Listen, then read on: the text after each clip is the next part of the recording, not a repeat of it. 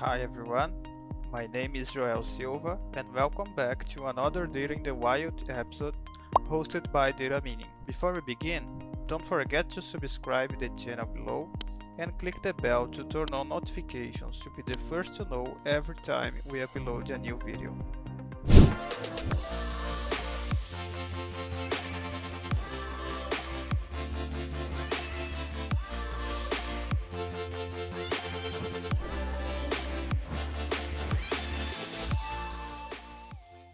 Let's talk about how to use data connections. Alteryx connects to a variety of data sources. Alteryx can read, write, or read and write, dependent upon the data source.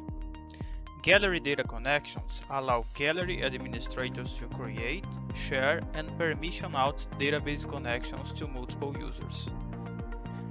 The feature allows the Alteryx gallery and database administrators more governance over what connections are being made as well as which users are making the connection. Additionally, they make it easy for designing users to quickly connect to a database without needing to know the database details themselves.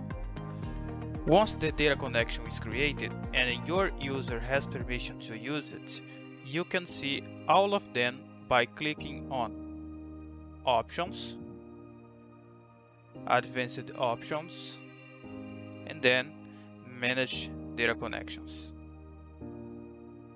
As we can see here, my user has access to 3 different data connections from the gallery. You can refresh the list by clicking on See All button right here.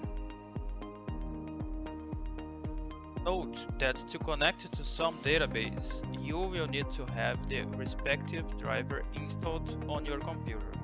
Or, if it is a DSNless-based connection, you do not need to have the driver.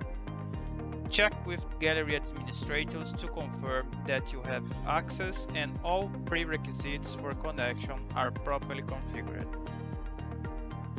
And to use a data connection is very easy.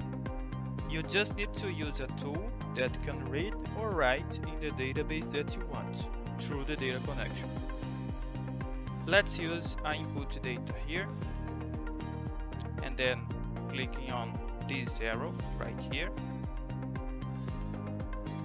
Now we click on Gallery and we can see right here the 3 data connections from Gallery. I will use this one here. And by clicking, now we have the proper connection with the database. If you have any questions or suggestions for future videos, please comment below. Don't forget to subscribe to know when future videos are posted. Thank you for watching.